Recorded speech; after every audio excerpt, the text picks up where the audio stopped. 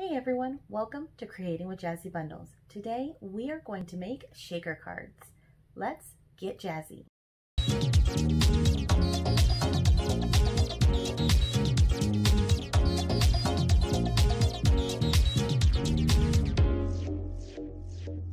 My name is Jenny, and this is Creating with Jazzy Bundles, the channel where we take our simple supplies from your neighborhood craft store or favorite online retailer and turn them into one-of-a-kind pieces of art. If you like this video, hit subscribe before you leave and ring the bell to be the first to see our new videos. And with that, let's get started on today's craft. All right, today we're going to make some shaker cards, and I have 3 different ways that we can do it. And I'm going to show you how to do each of those 3 different ways today. This is an example of one of the cards that we'll be making today. And you can see it moves really pretty, and I've added a little bit of liquid pearl drops on the top to it to give it a little bit of something extra. So first, what you'll want to do is cut your cardstock down to the size of your card, and you're going to need 2 layers. One for the base, which for my base I've decided to have 2 layers. So my card is black, and then I added a foil red to it. And then you'll need a top layer, and your top layer is going to need a shape cut out of it. It can be a circle, it can be a square, it can be, this one has a Christmas tree out of it. Whatever you want your hole for your shaker to be, that's what the shape is going to be. And then you're going to take either some type of a clear plastic sheet, like an acetate sheet, a transparency sheet. I've seen people use clear sheet protectors, something like that. Or I have also seen people use tulle, so you could use tulle as your layer. Or you can do something along the lines of a bag, and these are 2 different ways that I have done it. I have used little jewelry plastic bags that I usually put my jewelry in when they're completed. Or there's these photo sheets that you can use, and they're photo flip pages.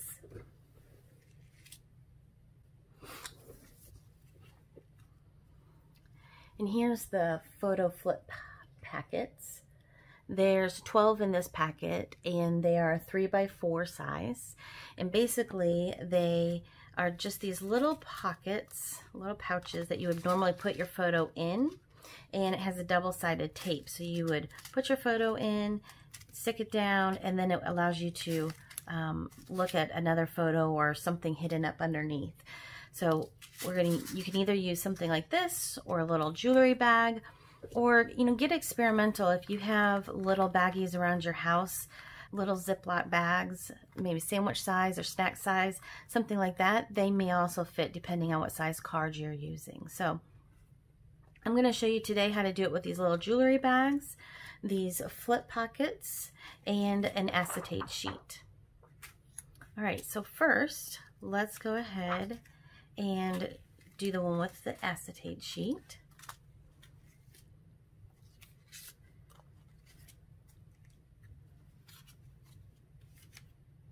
All right, so the first thing you're going to do is take your paper that has the shape cut out of it and put it face down, and your acetate sheet is going to get glued to the back of this.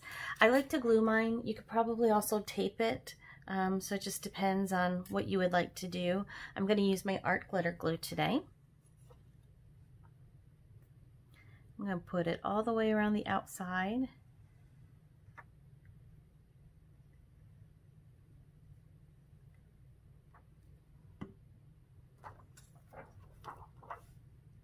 And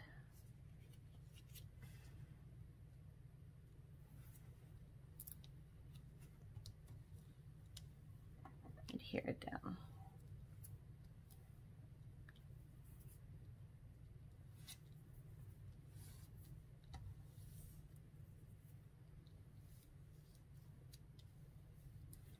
All right.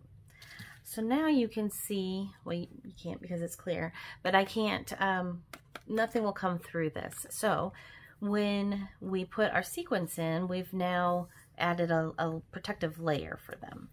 So now what we need to do is we need to, I'm actually going to add a little tiny piece of tape right here to this edge.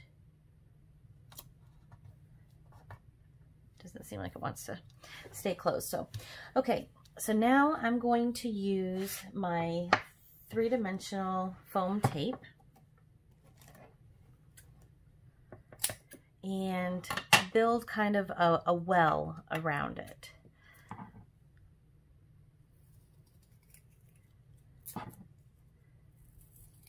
Now when using the foam tape, you'll probably want to mostly do a 2-layer foam tape, and unless you're using glitter, which obviously is much thinner, but typically the sequins, I don't know, you might be able to get them to shake around a little bit in there.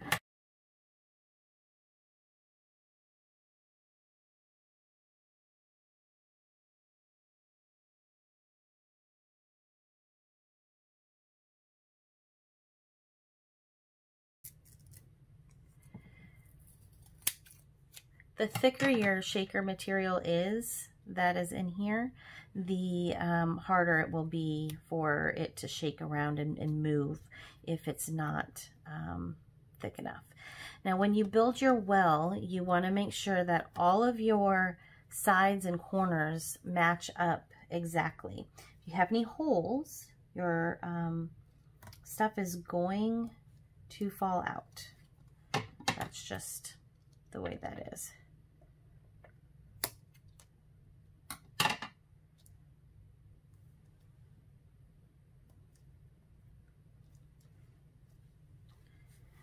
Go ahead and add a second layer.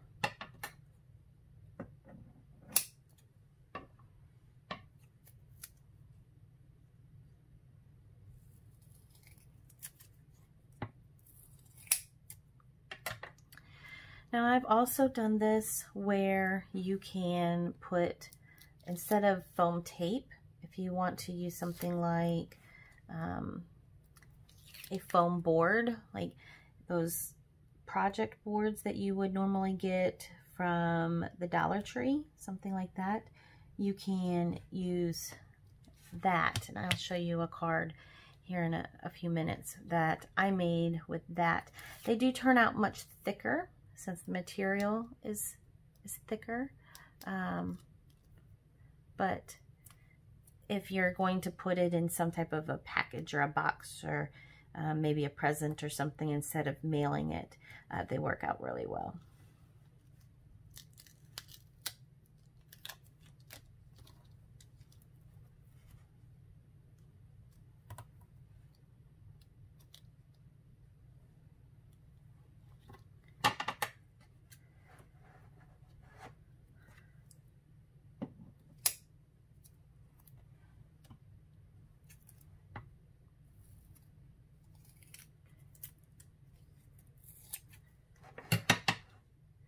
You don't have to cut yours down thinner into thinner strips. I like to, just because it doesn't actually require the whole thick strip in order for it to work. And that way it makes my tape go a little bit further. So it just depends on what you want to do.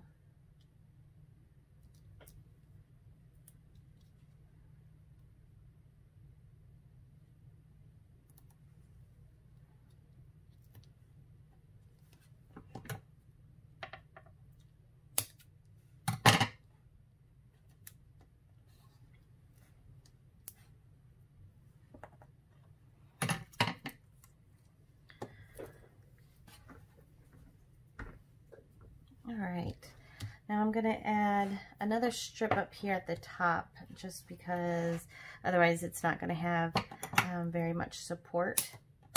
So I'll go ahead and add that strip up there.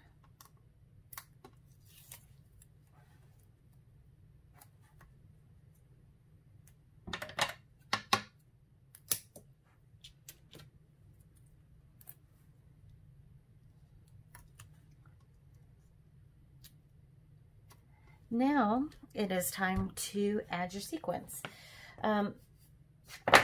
Because my page is a little bit thinner, or narrower I should say, smaller than my background, I'm going to put my sequins on my red paper and then place this down on top. If they were exactly the same size and you could line it up exactly, maybe you could do it like this, but it's better for me if I go this way. Now, one thing I do not have, and if you were doing it this method, I would suggest you take, if you have one of the powder embossing tools that kind of allows you to get rid of the static on your paper before you emboss, it's a good idea to run it on the inside of your tape here. That way your sequins don't get stuck up in here. So you'll see that when I put mine in, a lot of mine will probably, or some of it at least, will get stuck up in here. So I'm actually going to put in quite a few pieces just to overcome that piece, that aspect of it. Now, one thing somebody in a group that I am in made a suggestion, and it was an great suggestion. So I'm actually going to do it on this card just so we can see what it looks like. Is they suggested gluing some of your sequins down into certain spots, because when you start moving it around, you can see that all the sequins come down to the bottom, and sometimes they all go to the bottom and you can't really see anything in the card. So what she does is she glues a few into random spots, so it always looks like there's a little bit of sequins there. So I thought I would try that method today. So I think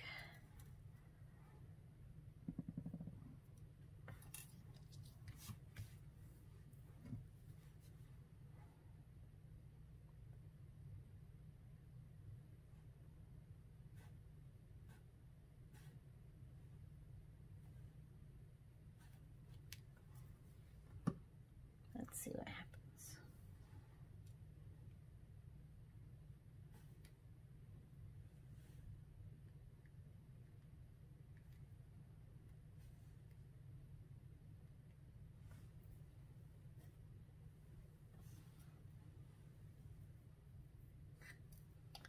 They're sticking to me.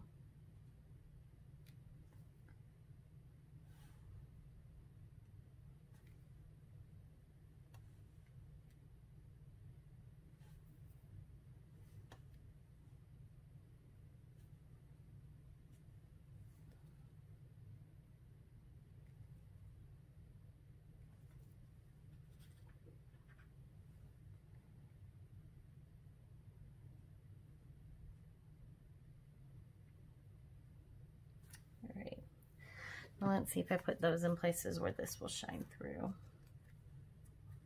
Most of them. I'm going to add a couple more.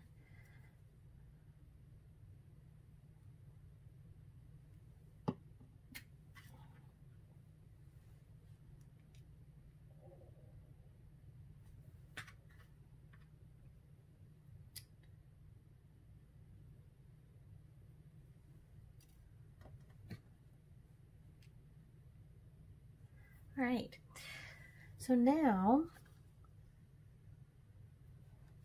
our glitter glue dries pretty quickly, but I'm going to let it sit here just a minute while we work on some of the others, and then we'll come back and add in our sequins for our well. We'll come back to the rest of this card here. All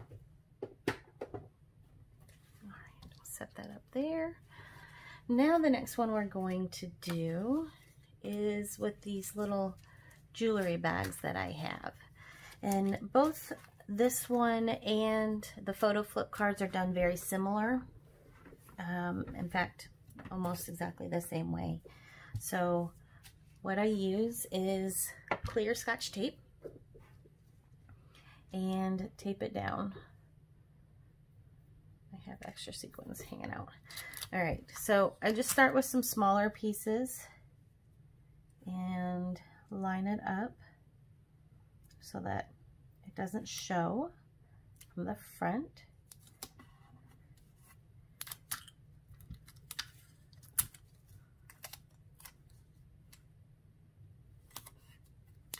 And then just tape all the way around the edges here.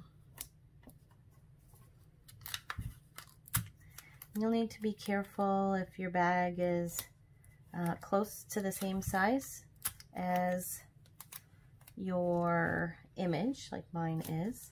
So as I get to the bottom here, I'll be a little bit more creative and careful as I tape my edges down.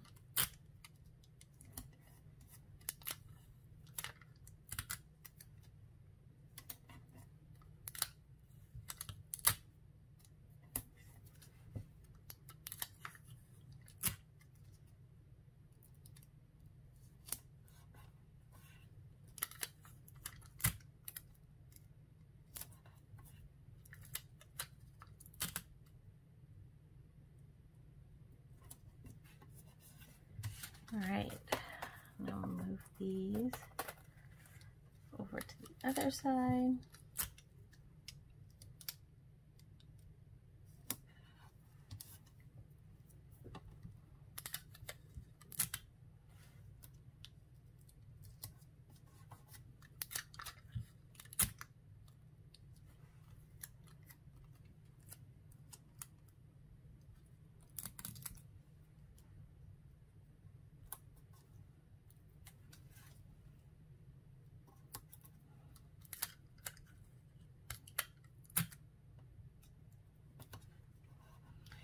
All right, and there we have it.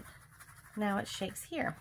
So you can apply this directly to this, or apply your top directly to your base. You're not going to get as much movement, but you will get some. So it just depends on how much movement you want there to be. Or you could put a little bit of double-sided tape around. So we'll just add a little bit of double-sided tape so we can see what that looks like.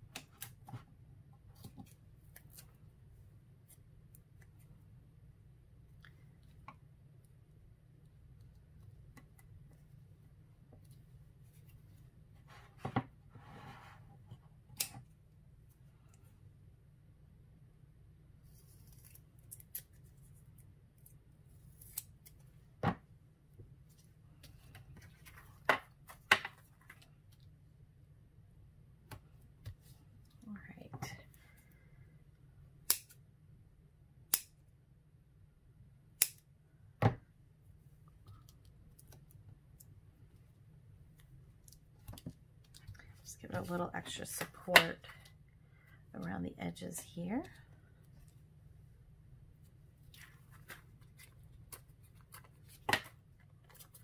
One got stuck down there. Oh well. All right. And we take off our tape.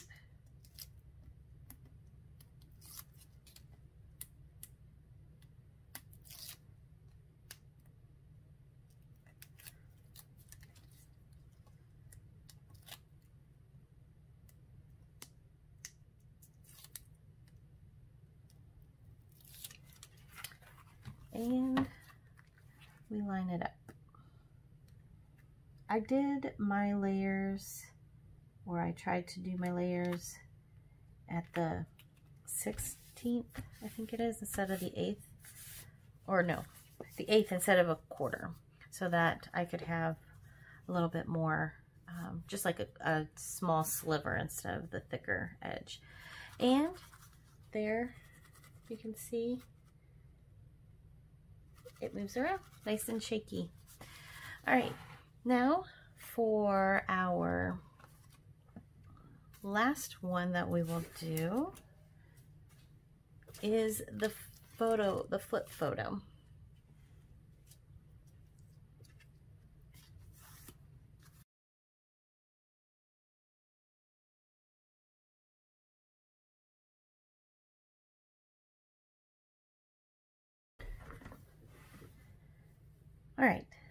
So if we take our back side of our frame, I guess we can call it our top layer here, we're going to adhere this just like the other one we did. The thing to keep in mind is not only do you have to get the edges, but there's the little pocket where the sequence went in, so you need to make sure you cover that up as well. So we can go ahead and use the double-sided tape that comes on the pockets. And since that's super sticky, you want to make sure it's right where you want it to be before you stick it down. All right, and I'm gonna tape our edge closed here.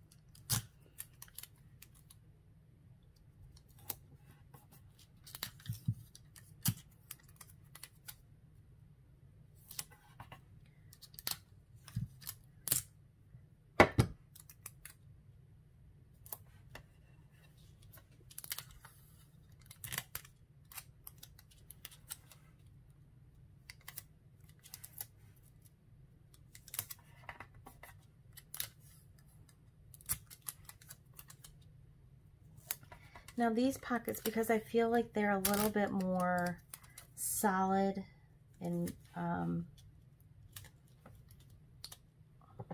just a little bit more solid than the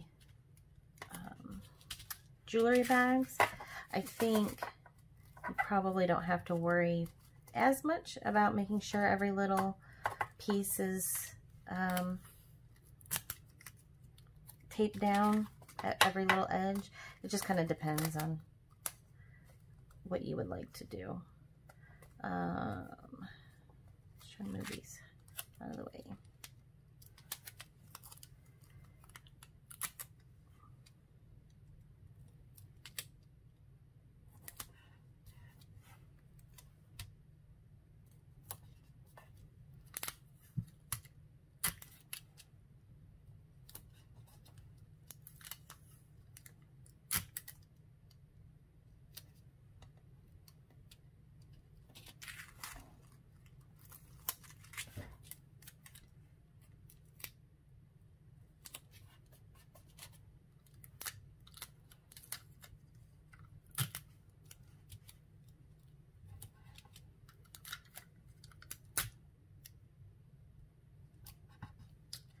All right, and there's this one. Now this one, let's see what happens if we were to glue this down directly onto here, how much movement we still get. So we'll go ahead and use my glue here. I have little bits of tape stuck to me everywhere.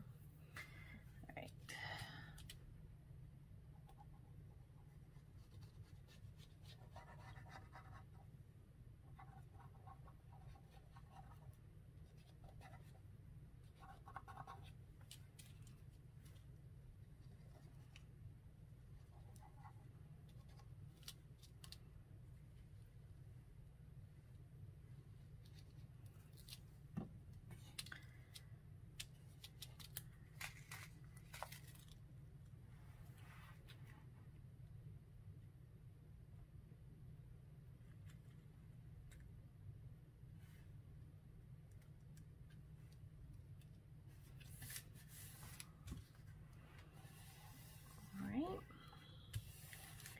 I don't know if it's gonna stay. Let's see.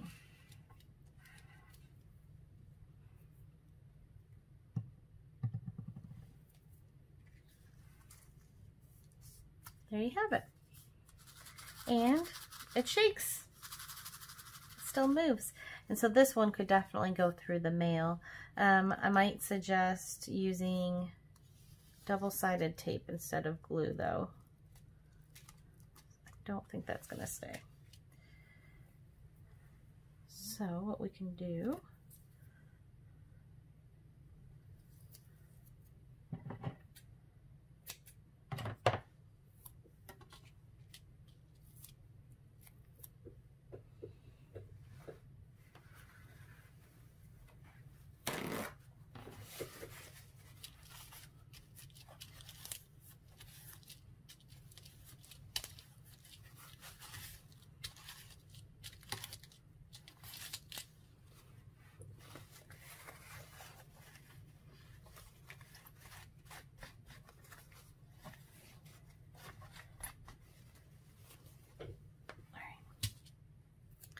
instead, let's double-sided tape it.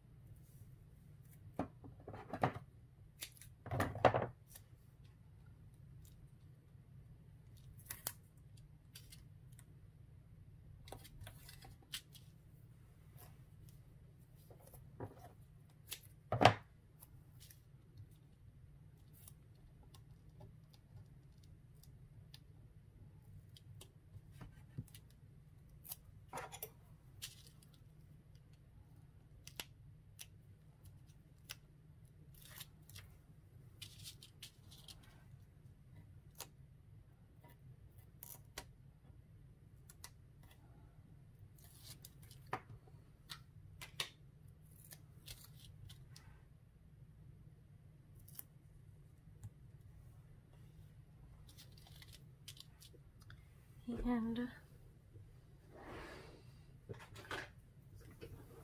we'll do one more piece at the bottom.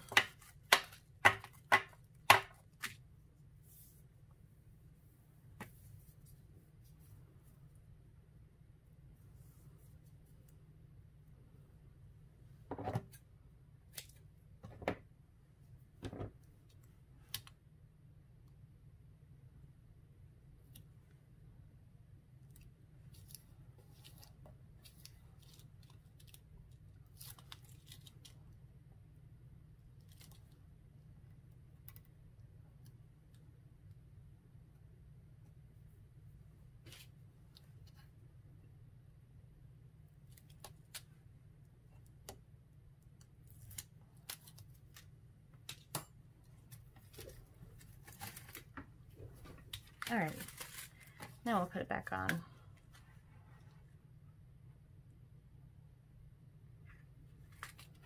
It should stick just fine this time.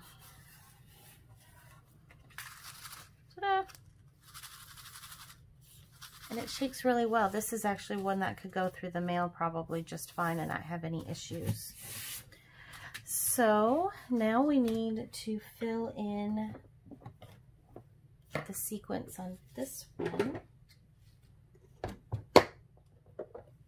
see what this one looks like.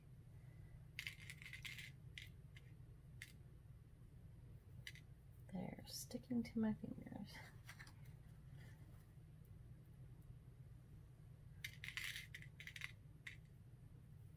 And my blue has snuck into my black here, or my gold.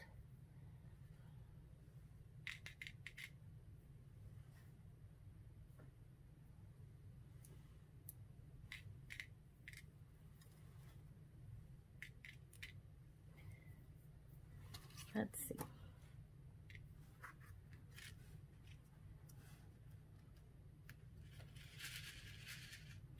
All right. Let's gather them back up.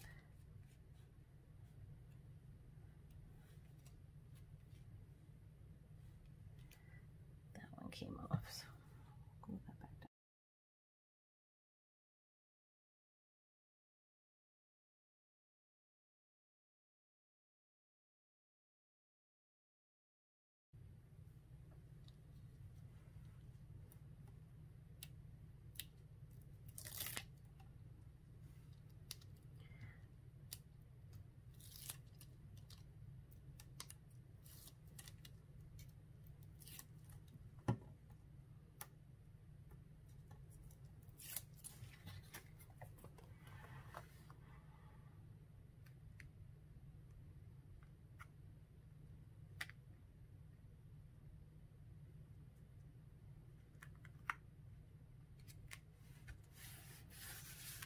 And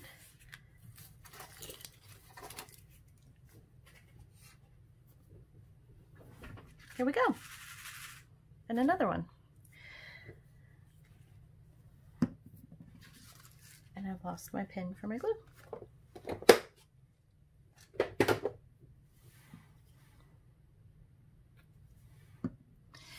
Just like that, we have 3 more shaker cards, and they all move really well. Some of them are a little thicker.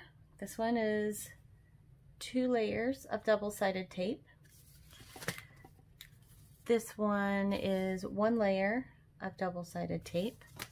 And then this one we tape directly on to the back of the card, or the base of the card, and the pieces that were, they're all adhered directly to each other. There's no spacers in there. And you can see that it moves really, really well still. So there's 3 different ways that you can make your shaker cards. Don't forget to click subscribe and ring the bell to be the first to see our new videos. We would love to hear from you in the comments or on our social media. Show us your creations. If you enjoyed this video about making cards, we have this whole playlist with other tutorials. And if you want to check out some of our other crafting videos, check out this playlist here.